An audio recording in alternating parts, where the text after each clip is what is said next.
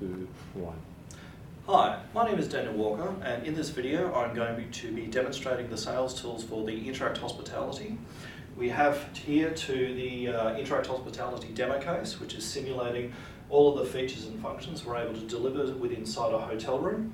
We have here the Interact Hospitality dashboard, and so with this we're able to go through and monitor the activities happening within the room, and the staff are able to go through and make changes to the system to best meet their guest requirements. Both of these items are available for purchase. If you contact your regional product manager, they should be able to support you. Focusing on the demo case first.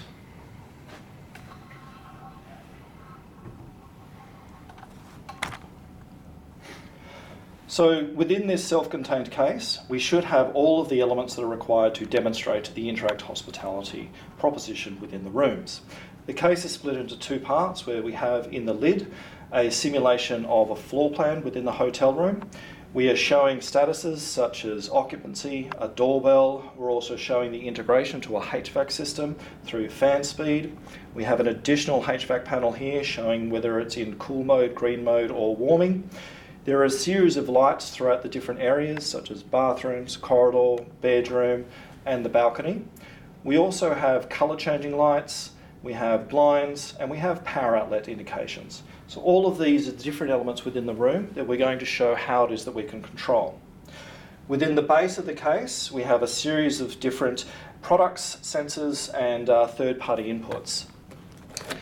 We have a series of different Entumbra finishes which can be shown to the shown to the customer as different options they may want to have on their product. We also have a series of third-party inputs that allows us to be able to demonstrate integration to other services that may be within the room. This is door entry, guest entry, staff entry, room booked, unbooked, day-night response, balcony open, closed, and safe. Additionally, we have in the middle here a corridor panel. This is intended to be mounted outside of the room. We see the room number that will be correlated to the dashboard later on. We see makeup room, do not disturb, pick up laundry, as well as a doorbell press. There are two sensors which will be performing multiple functions during this demonstration, and we'll detail those in a moment. Both of these sensors are given with these cover discs, as we want to make sure that their functionality is triggered at the appropriate time rather than out of sequence in the demonstration. There are 4 Entumbras shown here. There are mounting locations, so we're intended that this is the entrance panel, this is the thermostat panel, and we have 2 bedside panels here. So now we'll go through and begin with the demonstration and how it is. There is a certain sequence we can go through to make sure that we capture all of the functionality within the Interact Hospitality promise. The first switch we need to understand is the booked unbooked. This is like a reset to the entire demonstration. So if we toggle the switch to unbooked, this is going to turn off all of the indicators in the room. And this is to show that the system has put the room into a deep cycle so that no energy consumption has been put into the room. When we set the room to booked, it's now going to turn on the HVAC, so we're going to start churning the air because we know that a guest arrival is imminent. From here, we will now go through and trigger for a staff response, staff entry, door entry. We remove the cover for the left sensor, and then we remove the cover for the right sensor. And we can see here that we've had a lights response.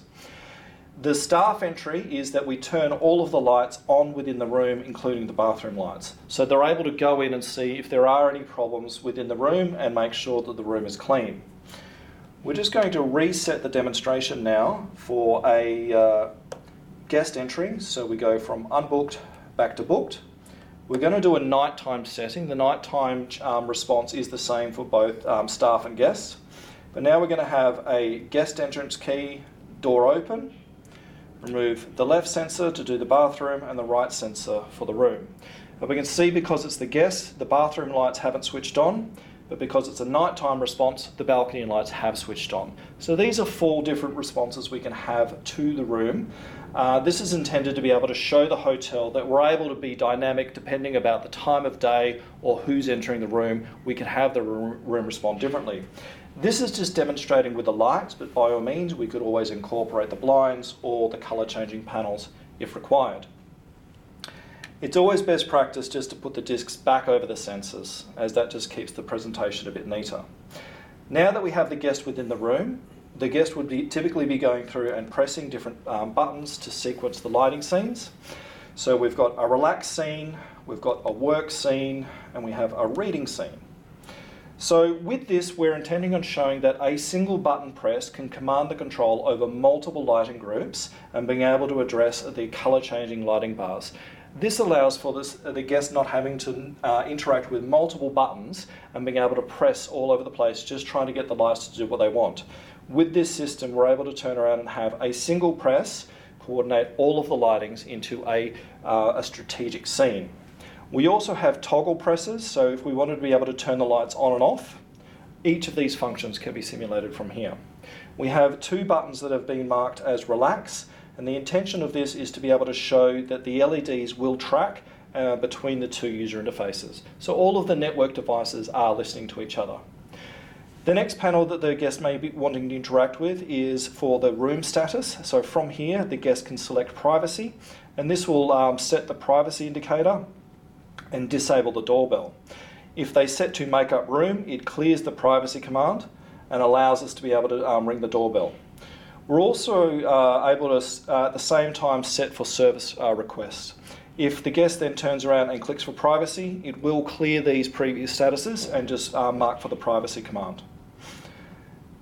Next, we have the HVAC control panel. So from here, we're able to go through and adjust for the different thermostats.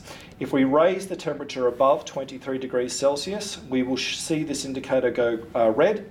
If we go below 23, it will then go blue. And this is intended to be able to show the different statuses that we give to the HVAC system.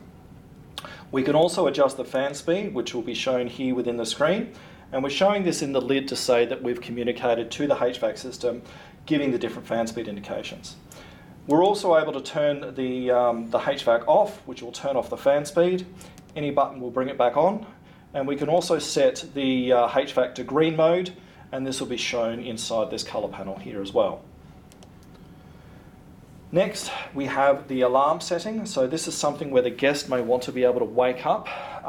Before the alarm is set, the panel will show the logo for the hotel if required. We go into the alarm status. We can go through and set at what time the guest would like to trigger the alarm sequence. Once this has been set, that trigger time is then shown inside the display. It doesn't actually trigger that response within the case, but we can make this turn on the lights, turn on the colour lights, open the blinds, ring the doorbell, whatever the case may be that we may be connected to. The next panel, we have our blind control. So we have a blind control indicator here, and the intention is that when we open the blinds, the light comes through this panel in a chase sequence. A single press for open, and then a single press for close, and this will go send the sequence in reverse.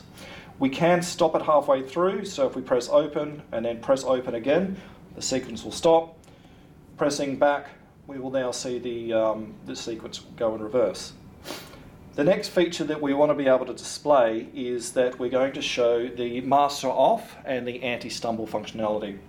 I've set the room to make up room to show that when we hit for the master off function, so we're going to first switch all the lighting on. When we go into master off, the room will automatically be set to do not disturb. The sensors have changed their functionality to now be anti-stumble sensors.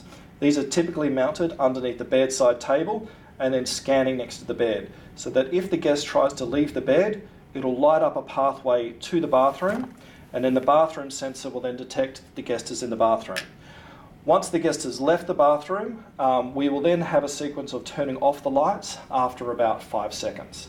And so this is a part of the automation system where we're trying to show that the guest doesn't have to actively interact with different elements, that we are constantly detecting what their requirements may be and then adjusting the lighting to suit. The next part of the demonstration, I'm going to go through the dashboard.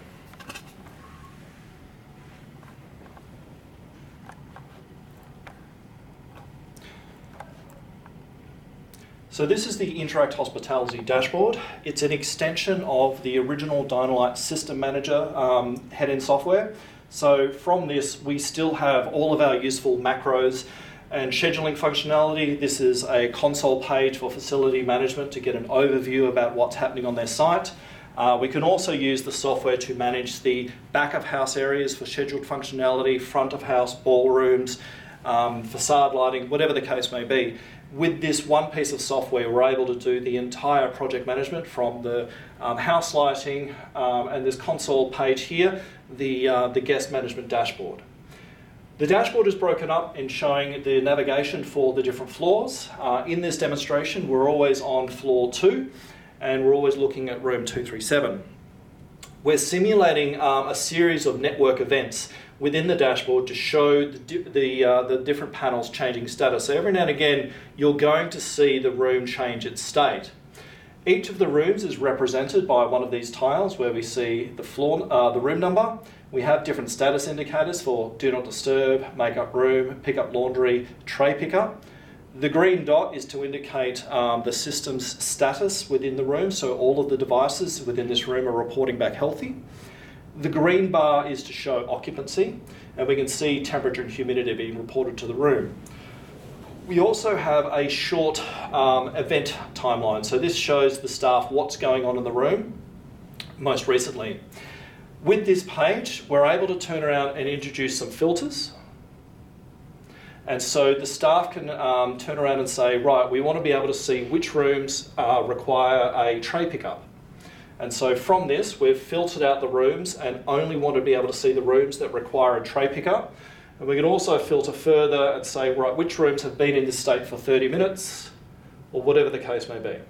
Now, the idea of this is that we're wanting to be able to direct staff to the different floors so that they're able to be managed more efficiently and effectively. Other things that we can check for is occupancy rates, how long people have been checked in or occupied the room. We can also do health checks on the HVAC system to see how hot the rooms are getting or humid, rooms that are offline. Now, each of these filters we can control through their logon. So if you have the authority to be able to go through and see or make changes to that, we can deny people access to some of these features and functions depending on their logon. So we're just going to clear those filters. Remove the filter view. There we go. And now we can see an overview of what's happening on the floor. Looking into the room, we can take a look and see all of the services that are available into the room. So we can see that it's occupied. From here, we're able to go through and put the HVAC into different modes, auto, green, VIP. In VIP mode, this may stipulate that the HVAC system will continue to operate even if the balcony door is open. But then in green mode, it will then operate at its most efficiently, and we can log how long a guest has kept their room in green mode in case that this is tied to some sort of rewards program that the hotel is offering. We can see the different statuses within the room and how long the room has been in that particular status. We have a HVAC panel that allows us to go through and adjust see what the set point the guest has set to and make changes to that. Fan speed. We also see the alarm, balcony door status, and control of the lighting. From here, we also have a timeline of events, so we can see what messages have been going between the room to the dashboard and the dashboard to the room. And this allows for staff to be able to see a trend within the room. So if the guest calls up and says that there is a problem that the room is too hot, but they've only just adjusted the room down for the last hour or so, then we're able to inform the guest that the HVAC system is coming up to speed and will eventually start to cool down the room. If not, we're able to go through and make those adjustments from here. There is an engineering tab that shows the status of all of the devices, and these can be raised alerts to facility management so that if there is a problem with the system in the room, that it is the facility management that know first before the guest raises the concern. All of this information can be downloaded so that if the hotel want to get some insights about the rates of occupancy, the desired set point, how long it takes for the HVAC systems to be able to reach those set points depending on the east and the west side of the building. All this analytical information is there ready to be uploaded, and we're creating the analytical tools that will hopefully be able to present this and give insights about how the hotel is operating and sort of give insights about what changes they can make to be more efficient without being disrupted to the guest comfort. What I'm going to demonstrate now is how it is that this dashboard is connected to this case.